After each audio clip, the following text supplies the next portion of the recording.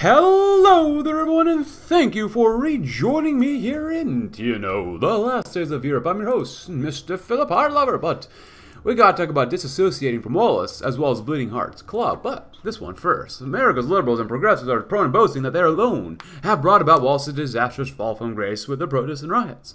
That cannot be any further from the truth. Sure, picket signs of police brutality catch the press's cameras like nothing else, but what many ignore is the plight of the innocent conservative, who either did not ask for or have been duped by the duplicity of Alabama's erstwhile favorite son. Decades from now, the next generation will look back at this decade to look for lessons they can apply to the present.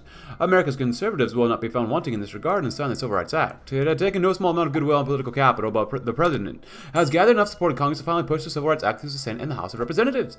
Now, this piece of tumultuous legislation lies atop the resolute desk, smaller than its many drafts have ever been, and accompanied by somewhat muted jubilation from within the Oval Office. All it awaits is a handful of strokes etched in black fountain ink by the highest office in the land to become ironclad law in the club now. By nearly all measures, Henry Kissinger was a conservative. He preferred balanced budgets and believed autocracies were in the best position to conduct foreign policy.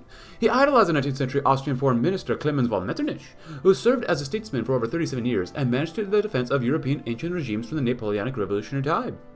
However, Metternich likely would not have approved of the company Kissinger kept during his leisure time as a national security advisor, populated his staff with liberals and academic radicals in striking contrast to his own beliefs. This was his Bleeding Hearts Club, a focus group for Kissinger's national security policy among his staff that met unofficially at their executive office space. They disagreed with their boss on nearly everything, but the open-air debate structure kept all arguments professional and enjoyable. What do we do about Japan? Posed Kissinger, who nibbled at the sandwich as a small crowd of postgraduate staffers crowded his desk. Indeed, making détente with Japan was an excellent idea when presented to the president, but the specifics of maneuvering this monumental task was beyond Kissinger. Suggestions ranged from letters to the emperor to the false flag defection with reasonable heads, landing on the consensus pick that Kissinger approaches the Japanese ambassador directly. "But where? My father works for the Iberian embassy," offered to meet staffer, her voice uncertain of its place in the conversation. "He says it'll be a banquet this Friday. Could you meet the ambassador there?" Murmurs followed as Kissinger considered the suggestion, and the doctor snapped his fingers. "An excellent suggestion, Alice. Very well. My name is Alice, but thank you, sir." And then they get a discreet note. So, what's on the Civil Rights Act? We've got some comments to go through as well, such as, will you do Hart Focus Street tomorrow? Or at least in this episode. And basically, yeah. We shall overcome you into that, please go right ahead. So, another comment was, "Rip John Glenn. God, rest in peace. I love John Glenn. I wish they didn't remove him, but, you know, it is what it is." Also, this is all part of the smoke and mirrors. I was looking at this. Their faction health is strong, coalition support's lacking. These guys are durable and waning. The Democratic Party is durable, terrific, poor, and waning. So, the coalition is durable support with a waning 68% approval. So, we want to keep it higher. So, I don't want to spend too much political power, though, but we'll see. 65, that's one we'll lost. That's the last one we'll do for now. It's poor, terrific. 70% we just increased its sell. And support is lofty, not bad. So we still got to go through all this stuff. I'll be honest, I don't understand this completely yet, but we're not even focusing on this part, so I'm not super worried about it for now. Let's open up the CIA tab once more, because I spent the last like 4 hours trying to get to this point again, because I basically had to replay this, you know, which sucks. Like, I don't want to replay, but there was a hotfix between this episode and the last, which is fine, you know, I get it. But at the same time, like, it's so much. But because I had to replay this, also here's where we're at. Wow, there's a lot of MPP support. Also, I have not used consequence for this campaign so far. Philip Hart's 33%. That's even more. Jackson, communism, a little bit of national daddyism. But here is the electoral, or the Senate at least for now. 37 Republicans, 14 Democrats, 19 progressives, and 28 nationalists. So, also, I do want to show you, I guess this is everything we had. 64 when we first started, 66 when I first started, really. And 68, which was the most recent one, presidential election. Nixon, Jackson. 64, it was Bennett versus Wallace. Wallace won pretty handily, as you see. In 1968, though, he lost pretty handily to Philip Hart with about 6 million more votes. So, solid South in Indiana and part of the North New England area and the Rockies. But other than that, that's how we ended up. So, that's actually really cool. But after the Civil Rights Act, we can finally start doing other stuff here, too. So, old friends, new dynamic. America's highest legislature knew Hart4's unwavering, almost headstrong commitment to civil rights and the little man. No plea for moderation to turn him from becoming one of Kennedy's most loyal bannermen during the Birmingham campaign, and no plea for unity kept him from voicing his dissent at every attempt to wring money out of welfare when the people needed them most. The lengths to which Hart defended his principles earned not just the admiration of his like-minded peers, but also the begrudging respect of his opponents. States may flip and parties may switch, but the saying went, but you can always rely on Hart to do the right thing. The campaign, assuming such a reputation, will translate to multi-partisan support for his presidential agenda. That has not necessarily come to pass, though. His erstwhile peers, it seemed, expected differently of a president than of a senator. His Republican acquaintances kept the congratulations courteous but coldly brief. The progressives that once joined him for lunch had scheduled no visit since his November victory. The less said of the nationalists, the better. Even his own party, once in lockstep behind his plans, now cautioned restraint over his reckless initiatives. The whiplash surprised Hart into several days of his quiet reflection. It'll take the new president some time to plan around his title's obsolescence, but he's confident that he will soon adjust. He can't despair now when he has so much change in the balance. New reality of the relationship with his fellow senators, reality check, and civil rights acts passes. Oh, today's a victory. Let us remember that, brothers and sisters, because it's a victory for every one of you, and it's a victory that is only due to every one of you. Ralph Abernathy is a platonic ideal of a black minister, offering inspiring homilies with confidence, charisma, and just a bit of panache. Standing before a cheering crowd of hundreds on the steps of the Capitol, he's the Moses made flesh, delivering the news of the bill that just minutes ago became law. The whips more than one SCLC activists chuckled ruefully at the irony had promised an easy passage to the Senate, and they had kept their word. Martin is still in Atlanta, but he'll be in Washington soon enough, and for now, Abernathy will certainly do. For so many years, longer than any of our lives or alive of our mothers and fathers, America's been a nightmare for black men and women. Wallace, he certainly tried to keep it that way, but Wallace is gone, and now with their efforts and blood, sweat, and tears, there's just yet hope that we will wake up. Can we truly make America as good as we promised? Nice. Cuff to the chair. The dilemma on whether or not to excerpt executive authority this early in the presidency gives Hart a tough choice. Mark Twain may have said that the man who wants to be president the most is also the last man who deserves it. Therefore, the last man who wanted to be president is the man America needs. So, must be dragged kicking and screaming all the way to the 1600 Pennsylvania Avenue, so he can save the country from himself. Although Hart sees a man, not a cure-all, in the mirror, kicking and screaming aptly describes his experience in the campaign trail. Party insiders had egged him on for years to toss his hat, and eventually did so only because he had no choice. The alternative to running was standing beside, well, conniving men dismantled the causes he championed piecemeal. All he did was say his piece as his allies dragged him from soapbox to soapbox and found the resolute desk. Dreams took him here, but what comes after that? The sheer breadth of answers can paralyze even the most stalwart idealists. Enter de Lesseps Morrison. The man who brought New Orleans to the modern age spent a decade making big plans out of big dreams, and his Creole wisdom, the vice president suggests, harkening to FDR's first 100 days. For now, EOs, or executive orders, are on the way to go, mainly to establish agencies that the administration will rely on down the line, and reality check. Also, I'm still doing like this as well, which doesn't really do very much, but it just gives more stuff here, more surplus. Even though I have hurt the growth overall over the entire campaign, but the debt is not bad. So, reality check.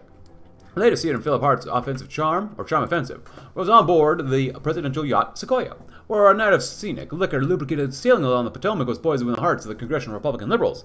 Hart knew from his Senate days that liberal Rockefeller Republicans were the backbone of successful progressive legislation, and figured that his amicable, even friendly relationship with the likes of Hugh Scott and Jacob Javits would earn the new administration some favor, as the president introduced himself to the Georgetown socialites and upstate congressional types.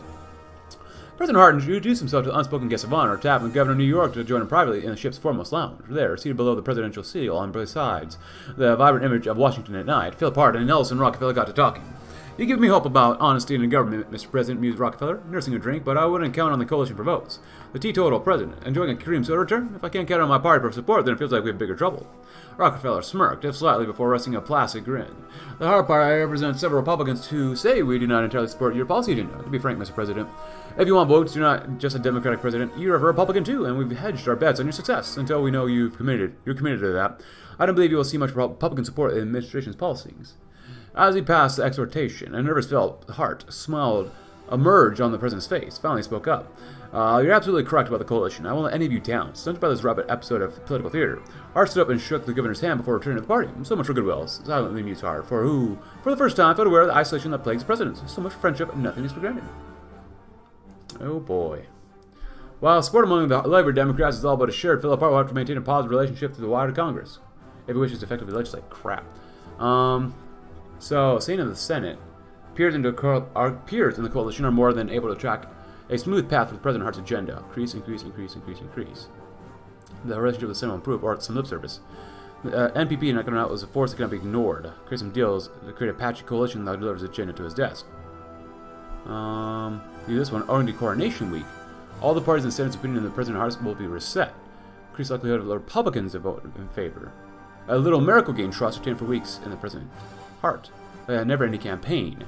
Likely of Democrats to vote in favor of our agenda. Democrats will like that. Urban voters will with an immediate change in partisanship. Some pixie dust. Well, machine. Well, if we come back over here, and also like this one is for Republicans. Well, Coronation Week. Republicans vote in favor. So really, 37 is the most. We want really Republicans, Democrats, and even progressives. Without even just Democrats and Republicans, if they all vote the same, we'll be okay. I'm sure we'll pull some from the center as well for whatever we choose. Some lip service. That wouldn't be bad, but I want more Republicans in all honesty. Increase the likelihood of Democrats voting would be nice as well. And we could really get some Dixiecrats on our side too. I'm no miracle worker. Well, I'm not sure which way we want to go. Relationship with the Senate. I'm not sure how important that is. You know what, let's go this way. Senate of the Senate. The president reserved his election night campaign for when he was absolutely certain that he had a shot at fulfilling his ideas wholesale. Then Walter Cronkite announced a Republican-Democrat trifecta at 7:48 p.m., and in the hours after that, his campaign staff saw the logical resort of substituting every gallon of Philip Hart's blood with 24-proof alcohol. After spending days making allies out of friends of the coalition, within the coalition, President Hart now sits in the Oval Office knowing that both the people and the powers that stand behind his back. There's no better feeling. For a mandate this strong that lets Hart begin his term with the transformative reforms he promised to the voters and to himself. No need to tarnish them with compromise where he can go far just by doubling down. No need to hold back when pushing forward without abandoning is both the necessary and the politically expedient choice. Now, he has set his eyes on the nation's homeless, with the Democrats to his left and the Republicans to his right. President Hart will give these a list of souls the help they deserve but cannot grasp alone. Executive action. Well, I hadn't considered that, Joe. Jane. But I see it mentioned in this brief that you sent me and President Philip Hart thumbed through the paper stack briefing, mindful of the single paperclip keeping the immense document together. The Vice President watched him from across the resolute desk as the President struggles against the file, painfully aware that the Secretary Jacobs' phone call was cutting into his allotted meeting time. Hart continued, yes, I'll give some thought to this wealth question and get back to you. Or you can stop by the White House. Fine. Okay. With that, the President finally placed down his phone and turned towards his guest with a smile. Hello, chap. Hello, Mr. President, returned the Vice President, who offered a meek smile of his own. I see the Secretary that's gotten her materials to you first. He gestured towards the thick document bearing health, education, and welfare letterhead on its title page, which the President readily handed over. Then, as Morrison skimmed the printed pages, Hart continued, saying, yes, I'm equally interested in hearing your perspective, partially because I expect less reading. The two chuckled, and the Vice President pushed the packet aside. My first reaction is how dire these statistics are, and how conveniently effective these, frankly expensive, improvements will be to stop the problem of urban capital flight. If he had learned anything as mayor of New Orleans, the Vice President stated it was that there was power in a well-funded feasibility study. Conservatives will eat us alive with this idea. Trust me on this one, Mr. President. Good numbers do get good results. That's a promise. Thus, the dilemma was presented to President Hart. Paul advised the Secretary Jacobs and proceed with a Hugh proposal, or heed the warning of Vice President and settle any disputes with the study. Both options held merit. Proceeding as planned would result in a trimmed spending package, but the quick offensive could yield better policy. Following Morrison's advice would guarantee more broad support for the legislation and increase goodwill among Senate's holdouts at the cost of less effective legislation. It seems no matter what action President Hart takes, there will always be some kind of nefarious group that will be sharpening their knives. Budget hawks will increase their disdain for President by 10%. Get more Republicans. Jacobs' plan. Urban wealth will increase their disdain, which I don't like. Dixiecrat support goes up. Where are we at? Because this is stuff I'm not used to yet, so with this campaign, this is obviously not going to be optimal for how I do this. Also, there's also a bug. The entire time I was doing this, and even when I reloaded my save, like this still happened. We're still in the war with the South African War. When we're back, and you can see South Africa is, well, they're doing all right. You know, they're doing okay. But they didn't want to have OFN mandates. They wanted all of Central South Africa for themselves. So, yeah, it is what it is. You know, I'm not going to complain about it, but smoke and mirrors. So with the hardline Republicans. We already got their support too earlier. Hardline Republican support will increase by 5%. Coalition will increase by 5%, which is good. We can use that. Or follow Jacobs' plan, increase their disdain by 10%. Urban wealth, which is not good. Hardline support goes up by 5%, but Dixiecrat support also goes up by 5% as well. Dixiecrat is actually terrific. Coalition support is actually very good. Spending power citizens and average states will increase tremendously, though. More broad support for the legislation, increased goodwill among senators, less effective legislation. Morrison's plan. Someone's not going to like us. Let's take a look-see. So, again, budget hawks, benefit of the doubt, calm, supportive. We're failing to support civil rights advocates. What are you talking about? We literally just signed the Civil Rights Act. Are you freaking kidding me, bro? They're still supportive of us, which is nice. I'm not sure what does this percentage mean? Like, 2.5 is radically different from 81%. Like, out of what? Like, I'd like to know, like, out of what in total? Urban wealth. They're calm.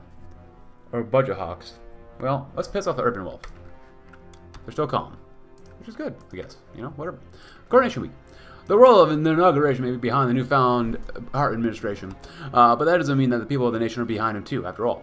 Hart is one of the most obscure figures to win the presidency in the last century, and while the voters may have learned who he is as a politician, they certainly haven't seen much of him as a person yet. Only with a united nation behind will Phil Hart be able to muster the kind of force needed for his agenda to pass smoothly. And the longer can keep the honeymoon with the American people going, the better. A nation-spanning speaking tour may be just what the train needs to really get going out of the station. Similarly important, however, will be the one-on-one meetings with the influential RDC politicians who states the tour will happen to pass through.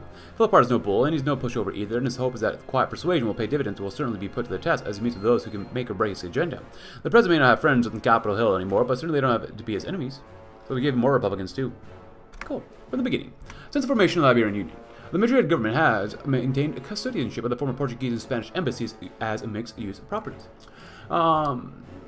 The Spanish embassy was home to all consular services of the Union, and renters' fees from the former Portuguese complex covered most of the diplomatic mission's operating costs. As a result, Iberian ambassadors gained a reputation for using budget surpluses to hold prolific dinner parties for the Washington's elite.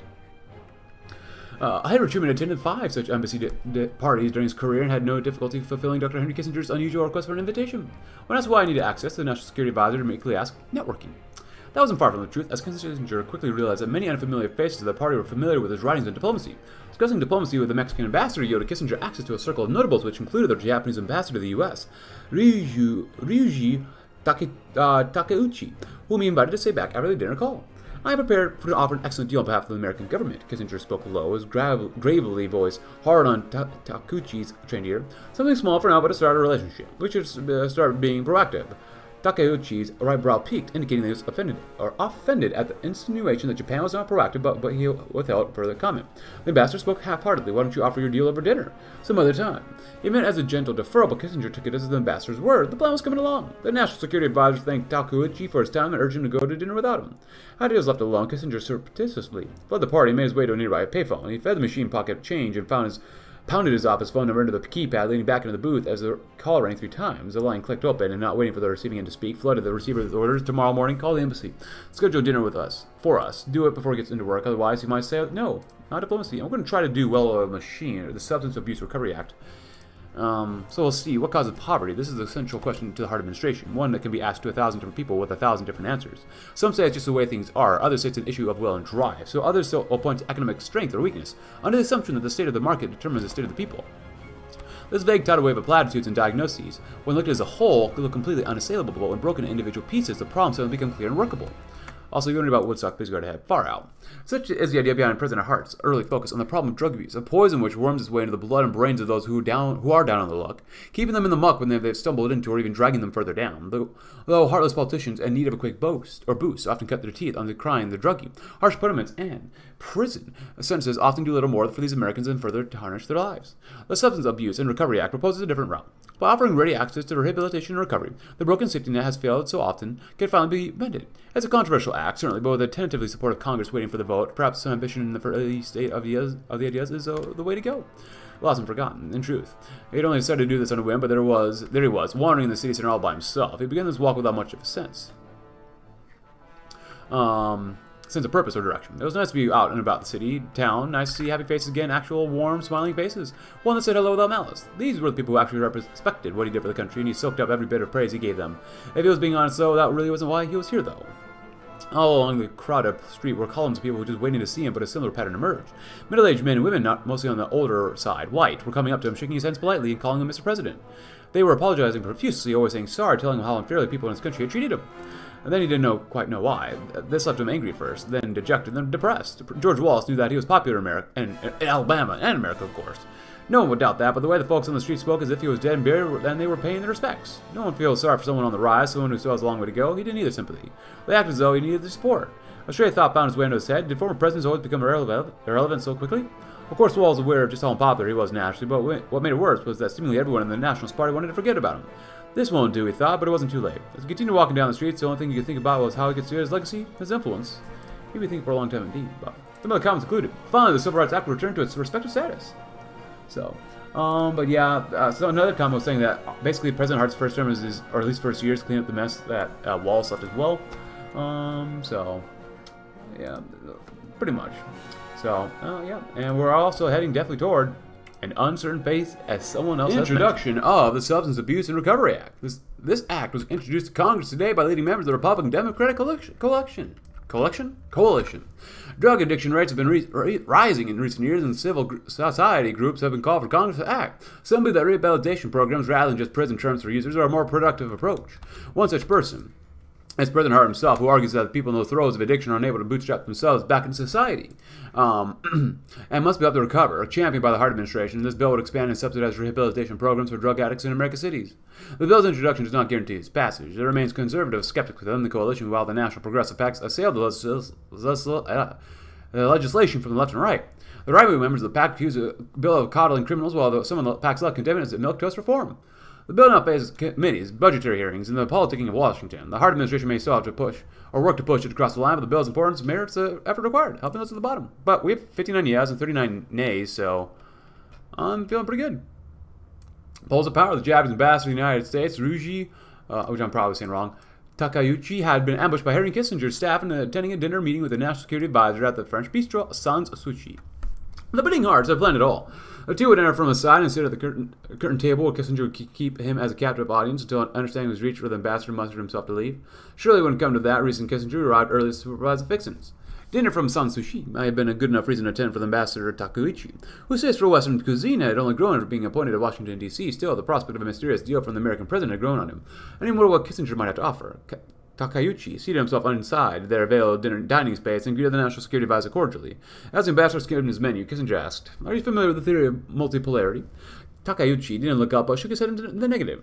It holds, started Kissinger, that the global balance of power is divided between multiple poles of political influence. This includes Japan, the United States, Germany, and the some influence of lesser powers. After the war, there was peace, he continued, but no new world order. Instead, we have grown into ourselves and are forced to share a world with a revolutionary German state. In essence, the Dark Ages has the world been so isolated from itself, and is the principal power's responsibility to mend this divide before it destroys us. Germany cannot be trusted and cannot be negotiated with. Kissinger paused. Japan, however, is a reasonable nation. Why shouldn't we establish new consensus together? The American public was the obvious reason, which Takeuchi presumed explained the literal veil of secrecy, but the prospect of a new consensus did intrigue him.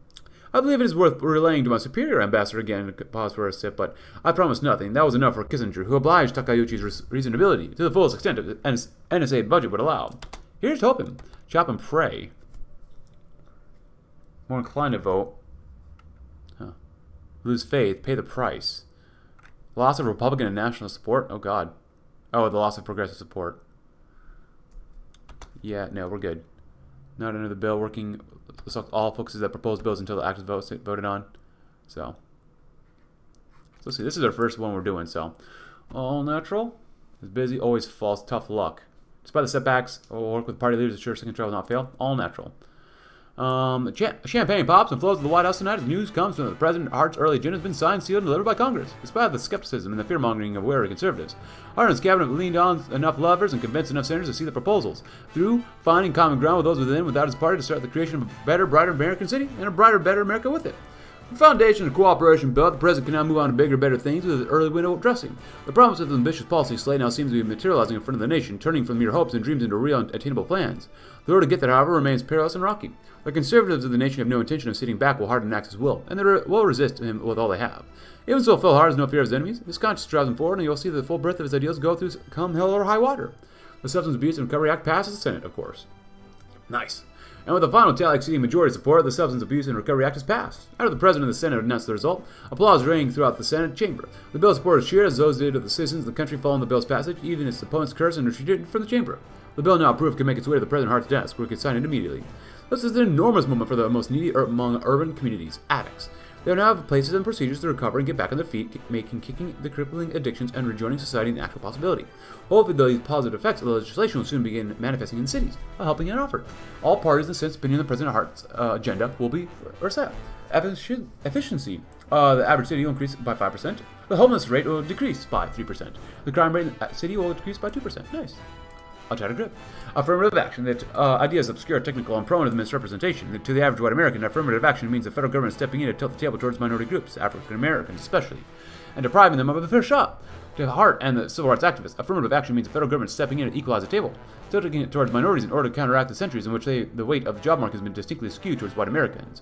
In essence, affirmative action will create policies and guidelines in order to further encourage the employment of minorities, who have long been passed over for better jobs and often menial squalor by the hand of the free market. It's an ambitious, controversial idea, and conservatives declare bloody murder about it. Moderates, too, find themselves disturbed by the plan, morally by the thought of potentially making job and education opportunities unfair to white Americans, politically by the thought of an angry mob of voters throwing them into the street come November. The full breadth of Hart's plan may not pass muster in today's America, but at the very least, wider developmental fields like engineering will see the gates open for a wave of qualified minority workers ready to fulfill both their dream and the American dream. A new bill has been introduced to the United States Senate. The Urban Housing Opportunity Act targets housing discrimination in American cities, forbidding racial discrimination in housing sales and rentals. This legislation came in part in response to the long-standing concerns of racial discrimination in housing markets that remain strong even as de jure segregation or desegregation wane nationwide. This bill is particularly prior to the HEW Secretary Jane Jacobs. Not only does the issue fit with their purview of housing, but also due to support by an unnamed pen pal. President Hart, trusting Jacobs' instincts, has made the bill a priority for his administration. Now the bill is left to the women of the Senate. Racism back in the sights? I love racism. Hey, you know, we got support for it, you know. Whatever. Cross the aisle. Review policy agenda. Okay. No crises. Even some nationals are on board. Also, we do have a cup of mint tea here. Not coffee this time, but mint tea, because I don't think my heart can take it. Well, actually, my heart can take it, but I don't want to kill myself with caffeine. I don't want to piss off stones just yet. I will, though. I promise you that. And then Heart and Soul. And they'll get really in the meat and bones of this campaign, even though we're like 25 minutes into the video. We've begun the great work of the Hart presidency. As the first 100 days have elapsed, we have successfully strengthened our commitment in the heart and soul, perhaps heart and soul, haha, to the improvement of the common American weal. The president and his staff have made the transition from the simpler, more peaceful politics of the Senate to the cutthroat politics that make life in the White House so difficult. Now an opportune time presents itself. Now the real work begins. We have set the mood for the Hart presidency. Hopefully, we'll be able to keep our promise to the RDC and, more importantly, to all the people of the United States of America. If all goes well. Ooh, it's a liberal, huh? American transportation will be revolutionized. The cities will become what they were meant to be all along. Scientific and educational innovation will attain a new height, and civil rights will be strengthened. Staffers of the White House, the president has full confidence in coverage, devotion to duty, and skill in political battle. We'll accept nothing less than full victory. Good luck, and let us all beseech the blessings of the Almighty God upon this great and noble undertaking. With the tone of the Hart presidency set, the gloves are off. Must deliver honest promises to the American people. Lost in the roadmap. Well, we'll see. And it passes. The good news spread quickly across countries. Black, Hispanic, Asian, and other racial minorities learned that at least some of their housing woes had ended. Gone have seen more days of open discrimination by landlords and realtors, hopefully harboring further progress for these communities. Instead of being packed in majority minority communities with the worst housing by discrimination, non-whites seeking housing would have a fuller market to search through their preferred dwelling. Non-whites would. The legislation forbids discrimination in housing sales and rentals, making it a crucial tool for non-whites to build lasting wealth and secure proper housing for them and their families. Now, if a black citizen can afford a house, then they can buy it, no strings attached, with no racist standing in the way. Stepping out hate. All parties' opinion will be reset. Equality between citizens will increase by 2%, and urban wealth decrease their disdain by 5%. Okay, I'm okay with that then. Let's see, 40%, 76, calm. The benefit of the doubt so far still. Alright. We've not done all the trials yet. Also, I did research a lot of things ahead of time because I got bored, I'll be honest. And I didn't want to deal with a lot of stuff anymore. Railway guns. Oh, was it just automatically made? Maybe it is. The sign, and here's the common area to be shared by the residents of the block, available to any president or any resident of St. Louis. The public housing official said to President Hart, who gazed about keenly, "A playground for the children, benches to sit, and grass for all sorts of games." "Excuse me, what's that?" the president asked politely, indicating scrawled writing on a nearby wall. Grimacing that it had not been covered up in time for the visit, the official approached with Hart to decipher the vandalism. The president did not read the word, his lip curling at the vile slur daubed on the wall. "To be frank, sir, we've had issues on the front," the official. "A man named Theo said, adjusting his tie. Local residents think public housing means more black people will be in their neighborhood, and we've had complaints." "How common is this? Are there other incidents going beyond vandalism?" "Fairly common, unfortunately. Racist fears spreading among local whites. They're afraid that the new black residents will bring crime, undercut their wages, and crowd their schools. The blacks are well aware of how the whites feel, but just want a better life. The community is divided further and further by the day." Theo trailed off, suddenly aware of how freely he was speaking to the President of the United States, which I think I read before. Hart frowned, studying the graffiti, or graffito, like it was a venomous insect. This was the enemy, this bigotry, this closed-mindedness. They would overcome it with time, with work, with words, but not today. He turned away, urging Theo to continue his presentation, even as the growing racial tensions gnawed at the President's mind. "Beat over that nonsense as soon as you can. The federal highway program is run over budget and under schedule for years on end. The buck stops here. Gain new tools that assess America's staggering transportation climate. Funding for interstate programs will increase, less likely to run into understaffing issues. Increase the progress on transportation reform. Trouble in the cabinet. America's cities must be reborn and saved from the lawlessness and poor living conditions currently plaguing them. We acknowledge this and oversee the rebirth of America's cities, ending their decay. That seems like it'd be good to do immediately. The Second American Revolution. American people falling out of favor with the sciences. Part of our efforts in the office will be to commit to the oversee a new scientific age and have America reclaim its position as a bastion in scientific development. And then the last one is ink and skin. Communities, America's cities are communities for all Americans, not just a few. The Hart administration already oversees the process of urban renewal, making it a top priority to combat discrimination and segregation hidden in the blueprints of prejudiced architects. Where are we at with, we're race rights. As a social crisis, the only way to prevent the ultimate culmination of the crisis of race rights is a peace civil rights activists and push for domestic equality. Turn out in the next election. Meet community leaders. Urban voters will support the nationalist cause. Equality in the average city will increase by 3%. Form structural reform commissions. 9%, 4%, 3%. Equality, 5%. Support the police. Increase turnout. Urban voters will decrease the turnout. Crime will go down. Happiness will go down, though. Diversify URI investments. Decrease the turnouts. Equality will go by 17%. Upkeep will go by 9%. Budget hawks will increase their dislike for us. This one doesn't seem so bad. More conservative on the issue of domestic policy. Urban voters become more nationalist, though. 9%. No, let's meet community leaders. This is one where we don't get anything wrong with us. Or get any negative penalties so far. Failing support, calm, supportive, giving us the benefit of the doubt.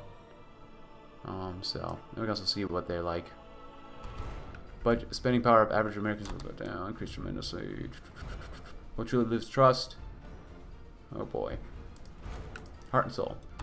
If you remember this one, please go ahead. I've for history books. Well, let's go with this one.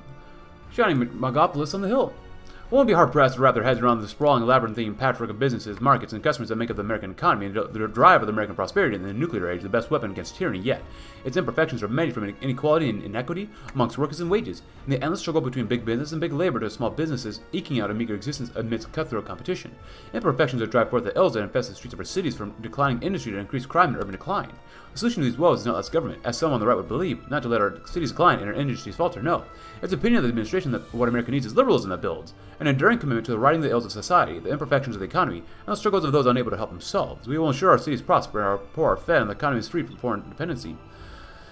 The road ahead will be long and hard. The cost will be great and the problem many, but we shall not rest before we have built that shining city on a hill. Lost on the roadmap. Let's go on the final dossier that goes out on this department staff and the press, so I'd like to reiterate this as our official policy. Does everyone follow? Philip Hart. Still not quite fit with the presidency. Pushed his head up to gauge the reactions of his cabinet. Vice President Morrison, seated to the president's right, nodded in affirmation, as did Secretaries McCarthy, Mitchell, Scranton, leaving Secretary Jane Jacobs directed to the president's left, as a sole dissenter. Something wrong, Jane? Hart asked. It's just Jane Jacobs pushed her horn-rimmed glasses and scanned the loose papers in her hands.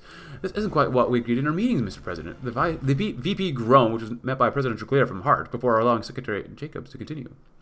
Our platform on transportation is admirable, as our positions on civil rights and education, but our attitude towards the cities is kind of unclear.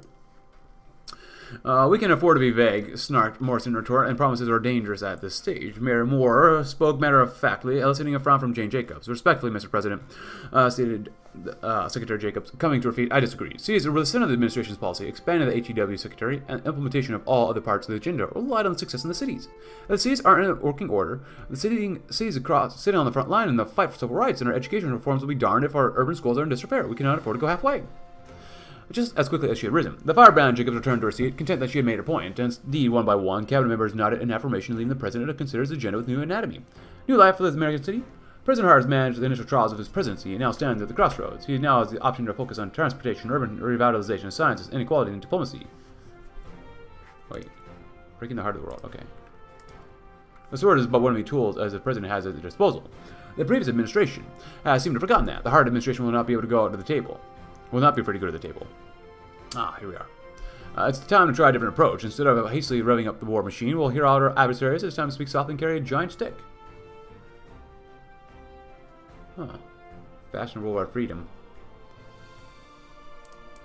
14 days. Worldwide democracy for decades. Since founding the Organization of Free Nations, he has been keen on maintaining American leadership across the globe. I want to do this one. Eisenhower's blessing. Crime and lawlessness is not good. Crime combating programs lose 9% effectiveness in handling crime. Crime rate will go down.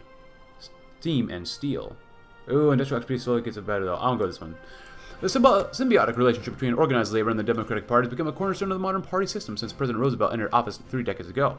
Unions aid the party with crucial organizing and fundraising abilities, providing Democratic candidates with a solid base upon which to draw. This relationship has been strained over the years, from the Eisenhower administration's careful moderation to the cold shoulder of Nixon. The administration's ambitious program of urban renewal and labor reform, however, demands a much warmer touch. The cooperation of men like Reuter and Meany, and by extension the UAW and AFL-CIO is a must if we are to succeed, lest we risk fracturing the entire Democratic Party. And hello, new friend. Also, I kind of want to do this one again. Homecoming of this guy. Spread goodwill, push for environmental protections. All Americans across to give them affordable health care. Since their meeting, Dr. Kissinger and his staff waited anxiously for the Japanese ambassador's response to their secret diplomatic overtures. This initiative's success would mean normalizing relations between Japan and the United States. Both nations might finally put World War II behind them, and the Kissinger staff felt like they were sitting on the cutting edge of history. All was required was an answer in the affirmative. Suddenly the phone rang. Kissinger frantically motioned for silence. He placed the receiver to his ear and inquired, "Hello?"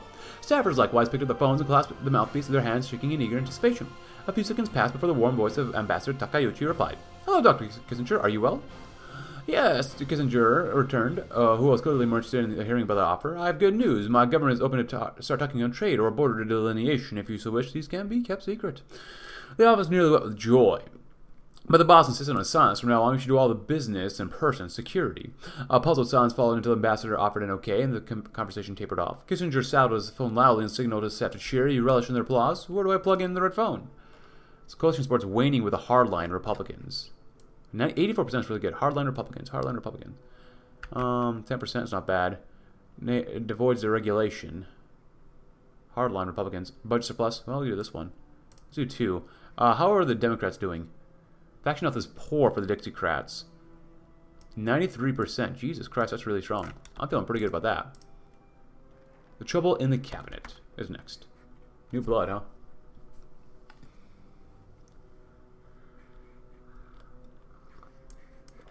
Well, we're going to go with this one next. Because industrial expertise could be better. As we did lose some admin efficiencies, well, which sucks. So, we're going to go with the liberal option.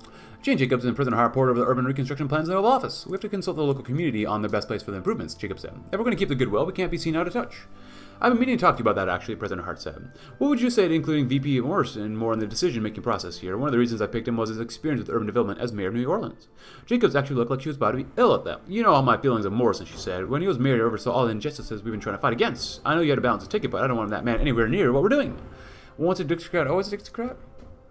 For all the war oftentimes draws innovation from inspired minds and learned experience. Consider General Eisenhower, who retired from his duties having been enlightened by the German Autobahn. His builders were heinous, but the fact that it's expedited the movement of men, the material and commerce across the heart of Europe was undeniable. The vision of an America intertwined and united by such a vast network of asphalt and concrete was first among equals that had driven the war hero to the White House. His hopes and its scopes were both dashed by a truant Congress, however, and to this day the interstate highway system remains a pale, half-built shadow of its planner's most conservative proposals. With the immensity of our task to expand the interstate above and beyond what has been envisioned, it's only proper that we beseech well wishes from the greatest brainchild among them. The toil ahead, after all, is for his legacy as much as it is ours. Enduring chug. Democracy mobile. Funding for the state will increase. America runs on. Increase of progress. Commerce will increase. Poverty will slowly begin to improve. A little bit of this. I want to do this one. A colossus with feet of clay will crumble. In order to ensure our ambitious infrastructure agenda won't run into any snags, our administration must repair and revamp the national highway system like that Eisenhower started. It'll be costly, thankless, and price the expenditure that opponents will eviscerate us for. Despite this, the safety of motorists all across America will be well worth the cost this bill will incur. We'll recover from understaffing more quickly, and funding will increase, which is something that we definitely want. So, and they'll also do the Second American Revolution.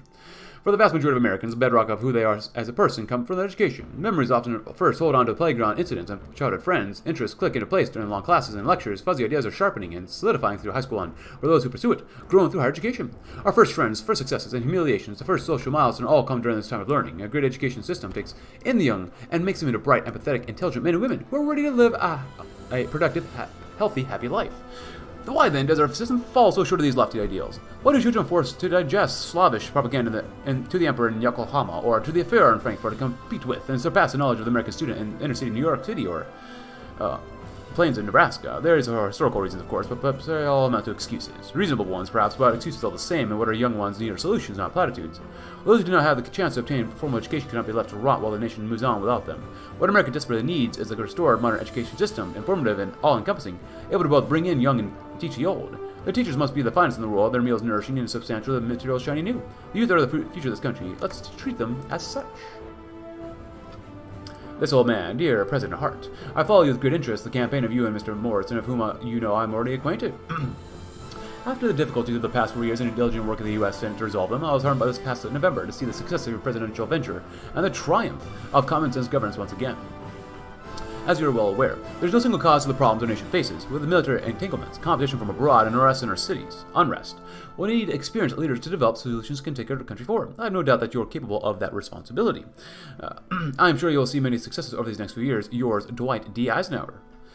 Philip Hart put down the letter, increasingly wrinkled from his habit of reading and rereading it. It arrived by post, a few weeks before the old general's passing? One of the last things that the President Eisenhower had been done to write to him, to remind him of his obligations. The letter seemed to Hart a link to the past, a torch passed from one generation to the next. He wasn't even in politics when Ike was sworn in, and the president launched in his grand vision of the interstate highway system, and now is Hart's highway system. With Eisenhower, Kefauver, and Kennedy dead, it was up to him to bear the mantle of liberalism. He had to be the kind of leader that could make those men proud, who could finish what they started. Would Ike be proud of the administration we're leaving? Also, I have a question for you guys all. Whenever I save my game now, it gives us a temp save file, which sucks. But then, with these saves, you can't load them and make the game work anymore, which sucks. So, is it possible to fix that? But build invisible bridge, I guess. We get Mr. Kennedy. I still want to do that one though. Oh. In his meeting with Philip Hart on National Security, Dr. Kissinger felt a distinct sense of power over the president. Hart didn't know that Kissinger had just secured an inroad for negotiations with Japan, something previously considered impossible. Everything President Hart asked or felt said infantile to Kissinger, who amused to himself about the president in ignorance. Still, he answered each question readily and obediently until he saw a chance to assert himself. President Hart was clattering his loose papers together when Kissinger cleared his throat and began broaching the subject of Japan. "I've received very positive signals from the Japanese ambassador regarding secret talks," he said with a smirk. "You need to only offer your approval." Surprised Philip Hart's face, who wasn't aware, who made contact with the Japanese government. "I assume you've told President or Secretary Truman about this." Kissinger conceded, not precisely, but he promised Truman would be consulted in the future. "Besides," boasted Kissinger, "did the results not speak for themselves? We can create the greatest diplomatic linkage of our lifetime. But only if you support me." Not only was the answer unsatisfying to Philip Hart, but its audacity also enraged him. How could an advisor dictate policy to the president? Still, the results were promising, and Hart figured failure at the stage would be relatively harmless. "Just be mindful," suggested the president, his voice into a displeasure before he dismissed Dr. Kissinger. "Mindfulness is essential in diplomacy, Mr. President. He will pursue détente with Japan, whether the State Department likes it or not." Henry Kissinger, like many statesmen, served in World War II. Together, they lived through the stunning defeats the Allies suffered. As the old wounds healed, these two veterans in the high office have held a new vision for the world. They share similar foreign policy stances, hence why he is President Hart's national security advisor. Together, they will sketch out a plan for the free world to defeat the reaction forces of the Reich and the core prosperity sphere. Truman Doctrine. Henry Truman's an interesting fellow and is reflecting his foreign policy. Essentially, we're always in a position to make demands, even after our bloody nose in World War II. The shameful treaty ports, the loss of Hawaii. Despite all this, Uncle Sam's the one with the bargaining chip. 50 years ago, this was a traditional stance on foreign policy. And this strange role, however, it's anything but ordinary. Oh, that was just a well-informed citizen. For a decade, our politicians have been asking why Johnny can't read and what to do about it, but they haven't had the guts to address the problem at the roots. Secretary Jacobs was in the Oval Office presenting her thoughts to the President Hart on education in America. All these newfangled initiatives belie the fact that the problem with our education isn't our curriculums, it's our school systems themselves. When the pioneers were spreading out across the Great Plains, there was a school that served to anchor their communities. Urban nodes, according to my theories, that provide many essential services to their surroundings. Not just imparting knowledge on the next generation, but giving them a place to socialize and a shared experience that shapes their worldview. How can we address the deficiencies in our education without supporting our schools? President Hart nodded. Secretary Jacobs, I completely concur. For too long, we allowed our schools to decay and our students to fall behind the other superpowers. We need new investments, not only to construct new schools in undeserved communities in order to address inequality, but refurbish and revitalize existing schools, to make them the community centers you described them as, to make them something America can take pride in. Hart looked down at his desk, a feeling of weariness passing through him. As battles over integration has shown, education was one of the thorniest issues in American politics. Many parents felt a strong sense of ownership over the schools and might object vigorously to any overreach by the federal government in that regard, not to mention the constitutional issues that might arise in interfering with the domain traditionally left to the states. Still, he refused to give up on America's children. We've got a long way, a long, hard road ahead of us, and Madam Secretary, let's get to work. And ink and skin. There's not an American today who is unaware of the civil rights movement. The long-standing struggle of the black community to achieve equality in America has ebbed and flowed since the beginning of a century ago. From Douglas Douglas to W.B. Du Bois to Martin Luther King Jr. to innumerable others, the brave actions of black men and women in the face of vast discrimination and brutality is nothing short of incredible. After far too long, the civil rights legislation has been devoted to breaking racism's most evident bindings, ending segregation, denial of constitutional rights, and workplace discrimination to many in America. This signaled the culmination of the fight. Inequality had been defeated, and the country could rest, heal, and relax, such is the hope of the majority of the Americans, who are now more interested with law and order rather than further racial conflict. Unfortunately, the spirit of Jim Crow still lives in the weeds of America, away from the eyes of John Q. Public. It lives on in redlining and in secret covenants to maintain segregation and the dog whistles and unfair policies. No, discrimination isn't dead. It has gotten smarter, and we must get smarter to oppose it effectively. To many white Americans, President Hart's promise to further the fight for equality evokes nervous shifting in their seats. What does he mean when he says he's going to balance the programs of the New Deal? What is this White House planning when they talk about housing inequality or urban renewal? Is this going to affect their neighborhoods or their way of life? All this and more means the president's role will not be any easier than his predecessors. It will require sacrifice, compromise, and disappointment. What will result in if successful as a more perfect union for everyone. And if there isn't such, if that isn't worth the effort, then there isn't much that is. So we got to balance everything out here, which kind of sucks, but makes perfect sense. You know, we just have to be balanced. That's all. Except for our budget, we're trying to balance that out as much as we possibly can, which is not easy. But look at that admin expenditure now. Look at this.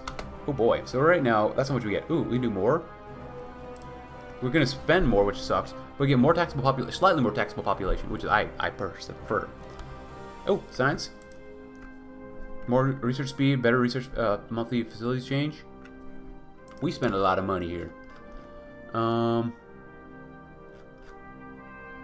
Next one we can do. Urban votes decrease their thing. Less crime, less happiness. Where are we at for this? 21% calm, supportive of the administration, failing to support civil rights, whatever. Conservative on domestic policy, urban voters, student partnership. We'll do that one. And we'll do this one like at the end of this episode too. So.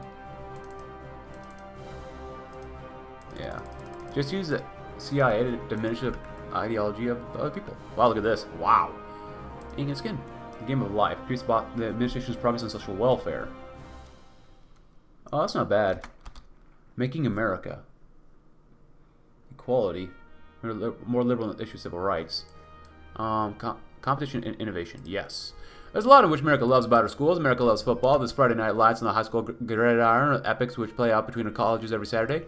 America loves the prestige of its best accomplishment of simply making it into Harvard or Yale. America loves the research and inventions which emerge from our highest institutions, building a better future for the country and world. Most of all, though, America loves itself a good competition. The most common threat between school sports, school admissions, and school innovation in America is a competition. Michigan and Ohio State go at each other's throats not just because they're close, but because over a century of hatred between them and their states have tended something far beyond simple grievances. God, I hate it. I hate Ohio. The same story plays out in institutions great and small around the country, extending far beyond campus or even academia, puncturing the fabric of the American spirit. America is not only the nation on earth with its competitions and rivalries, but it may be the only nation where crushing your rivals and being the best so deeply ingrained into every fiber of its being. God, I hate Ohio. Thus, when we go to a Congress to plead our case, perhaps a change of angle should be considered. No more pleading for cash, no more bland charts, graphs. We'll make it very clear that this is the greatest competition in human history, and what good American can turn down great competition. No more shall Americans simply care about the way in which the wars go, or the fortunes of their political parties, or how the sports seasons are shaping up. They'll gather around the TV from Tampa to Tacoma, and we'll watch the best of our children create grand new things, and they will cheer in the knowledge that Americans, not Nazis or Pan-Asianists, will be the ones who set the course of the future, except people from Ohio. Sorry, Ohio. No, I'm not. I'm not sorry at all. As much as we can. Likely the Republicans vote in favor. Nice. Buttons and levers. Oh, that'd be good. Technology. That is the Hart administration's stance on manufacturing. It's imperative that America becomes a leader not only in manufacturing, every technology imaginable, but also an innovator. The Reich and co-prosperity theater will expand all they can. Oh, all the energy catching up with us. By the time they do, they'll be ready a block ahead. What do we have over here? So we have this one, of course, going on.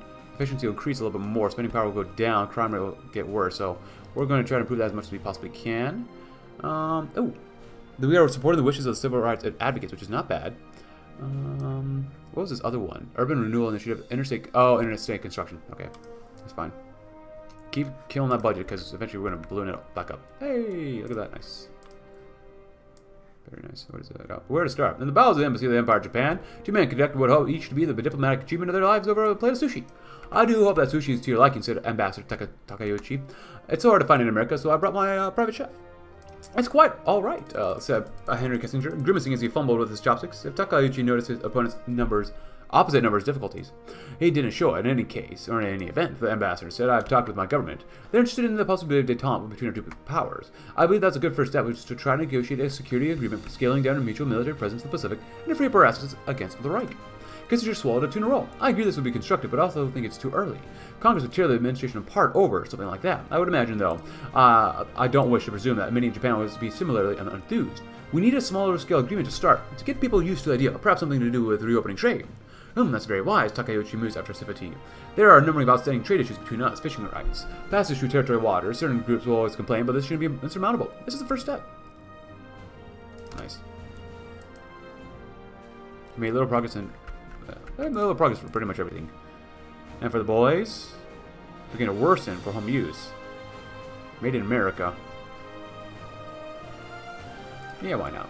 Our foreign policy should be to embarrass our enemies. If a German diplomat were to step into any home, they would discover a full pantry, a color TV, and household appliances reserved only for the upper crust. This would ensure that the master race sees with envy. Any spies living among us will think twice about the work they're doing when they expose the amenities of America. It's imperative that the free world will prosper in the light, and embarrass our enemies in the dark. Oh, we're voting for these people. We're going to vote R&D. American mom. So a woman for president, huh? Whispered her, watching Schleify's interview from across the room. Well, beats me. That's for darn sure. Never thought I'd see my day. He let a little chuckle, finding this situation apparently rather humorous. Well, I don't buy it, not for 1 second, muttered his co-producer. Pete, this whole housewife act, you know what I mean? What sort of housewife even runs for president? Who does she think she's kidding? If she wants to be a housewife so bad, she should just stay home. Oh, my bad. You know, I heard she used to work for some think tank over in D.C. Doesn't get much less housewifey than that. Oh, and her husband, Herb, left out a lot. This one's a real kicker. He's some big shot lawyer down in St. Louis. Like the jokes that just write themselves. A homegrown American housewife who's neither homegrown nor a housewife. A real American, my butt. Even you pass for a better American housewife than her. Not paying much to Herb, Pete went on, although I wonder how much of her act she really believes. I mean, how can she just get up in front of national television and say all this crap without a hint of doubt? Doesn't sit right with me, all these politicians and the constant lying and scheming. It's already hard enough to trust a woman with power, but a woman politician? Schleify, I don't think I could ever find an enemy to trust someone like her. Me neither, Pete, me neither. Just like me, you know, people from Ohio. Oh, we can add 19 more. No more Republicans, interesting enough. But it will help destroy this MPP, so. Also, I like to click this one. I love this edition, saying, hide the states that are not up for re-election so we can really figure out where we want to push our buttons. So let's do it over here. I love that edition. It's so good to have. How's the get a move on going? Unpurchased, huh? Oh, investigate funding mismanagement. We'll recover from budget issues more quickly. Fire inefficient accountants. Nothing's really going on here, so. Ike's blessing. Okay. Yeah, find all the inefficiencies and get rid of the things that are keeping us, you know, back. Nice. Good. So far, I'm feeling pretty good about this campaign. And we're really focusing on technology and stuff, even though we should be focusing on some other stuff, treatment documents such as for home use. This would be great. I love it. I really want to focus on the interstate. Bricks and windows, crime would decrease. I do want to get rid of crime though. Counter violence, crime. Urban wealth would not like us more. Equip our officers. Lose effectiveness. State of hate. Executive order. Gun control. Bro, you coming for my guns? Happiness. Arm control and indexing. So after this one, entering Chug, America runs on. Commerce increase. Poverty slowly improve. America runs on. America without trucking industry is a car without wheels. For the longest time, our truckers have been on their own, operating on margins that would make any entrepreneur uncomfortable, one bad haul away from disaster. It's time to relieve the men and women on the roads of America. With government subsidies, our truckers can hire more workers, make emergency funds, and most importantly, keep America running. To push or not to push. Government's off. Grace. Philip Hart had always been a patriot and more or less fell in line with his president. But not tolerate the CIA agent to CIA. To him, the CIA represented everything wrong with society and actively poisoned democratic society. As a senator, Hart led efforts to keep the shadowy government in check and advocated where he could stop regime change and social manipulation. His promise to swear off using the organization came easy to Hart, and he fought a silent war against agency chiefs with glee.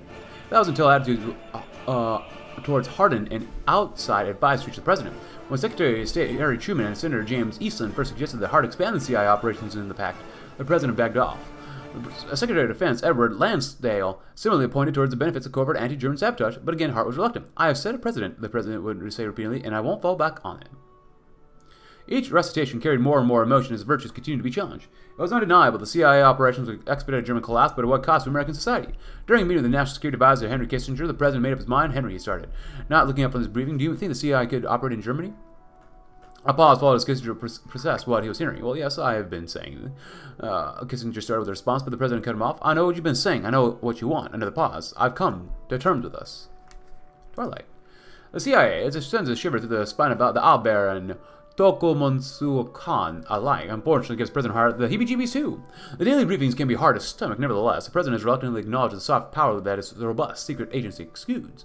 With some encouraging words from Lansdale and Kissinger, the President Hart has given his tacit approval for the CIA to go all the way, whether in shadowy back alleyways or smoky officers' clubs. All pass by the president's desk. Oh. To push or not to push. Hart had been expecting to see Kissinger enter the Oval Office after knocking the door. He hadn't been expecting to see the man who followed him. "Ambassador Takeuchi," the president said, hoping his start wasn't too obvious. "A pleasure." I invited the ambassador along because we're of the same mind when it comes to the need for the détente. Oh, look at that, nice. Kissinger said, taking a seat without having been invited. "Coordinating a strategy together would, I think, help this go over well with other governments." Takeuchi remained standing, taking the empty seat next to Kissinger after Hart pointed to it. The ambassador leaned forward. When he spoke, his English was perfect. "We're planning to begin initial negotiations soon. My goal is that these negotiations succeed no matter what. I don't view subjects such as fishing rights as a serious concern. There are others in my country, however, who do see any concessions, no matter how small, as surrender. If Japan is allowed to put forward its terms, it will greatly smooth over resistance to détente from more radical elements in my countries." Hart grimaced, adjusting his glasses. "I see the wisdom in your approach," Ambassador said. "But opposition in the U.S. will be just as fierce, if not more. The opposition in Japan. If we accept the Japanese leading proposal, it could poison détente for the American people. We need to give the people something, say, an extension of fishing rights in the Pacific." He stroked his chin, weighing his options. "Détente can't be seen as surrender, push for more. We'll throw Tokyo a bone, let him make the first move."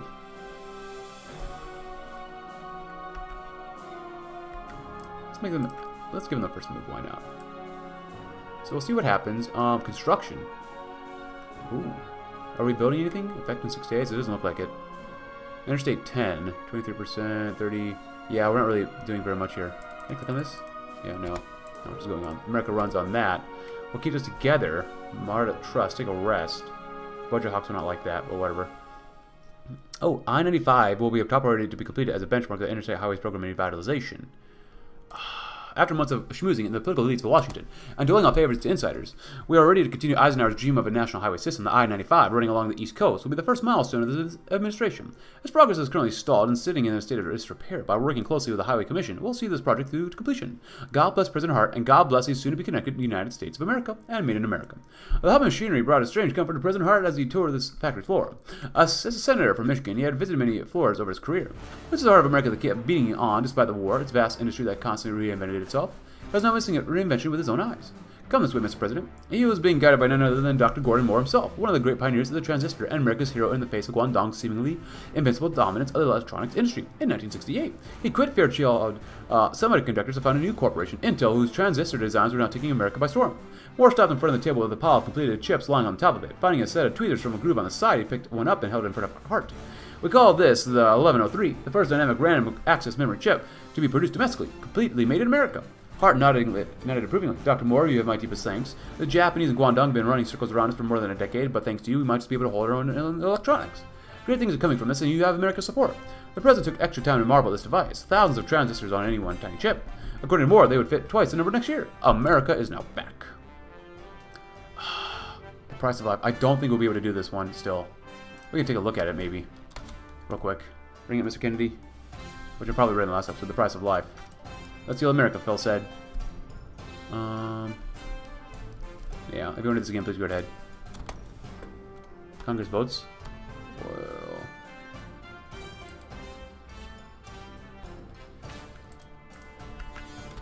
Well, if it fails, it fails. Like normal, like we did last time.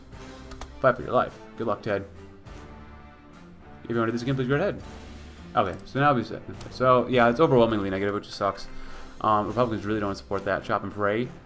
Lots of progressive support. Ooh, pay the price. Even if we did this one, closing the door. Oh, please come in, Wallace said with a smile. I don't have many visitors, so excuse your lack of preparation, but it's great to have you around. Can I get you anything? The young man's notebook was already open. Thank you, Mr. Wallace, but there's no need. I'd like to get straight to the business, as he continued. Wallace noted that the young man was clearly reading from a printed script. Now, I'm sure you're aware of Phyllis Schlafly's meteoric rise in the polls. I have two questions. First, what are your views on Schlafly's recent polling performances? Also, have you spoken to her recently? Wallace blinked once and twice, staring the journalist in the face. No, I wasn't aware she was doing so well. I will say that America needs candidates like her and that she has my full support and total support. But no, I haven't spoken to her in the past few months. The journalist continued jotting down the notes for a few seconds after Wallace ended. The former president interjected. Say, son, why are you asking these questions? Oh, it's just because Miss Schlafly wants absolutely nothing to do with you, so we're trying to see what you have to say about her. Long after the journalist left, the incident remained in Wallace's mind. As try as he might, he couldn't escape the singular, obvious conclusion. That's the Nationalist Party now, as we've just passed him. Forever. Maybe we do this one. Like, still 35. Did that do nothing? In 13 days.